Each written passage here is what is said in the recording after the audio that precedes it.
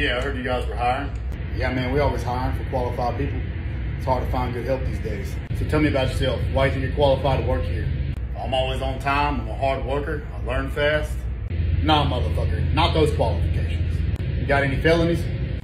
Oh, why didn't you say so? Yeah, I got 5. Got any baby mamas? You got any kids paying child support? 3 that I know about. Man, fuck that child support.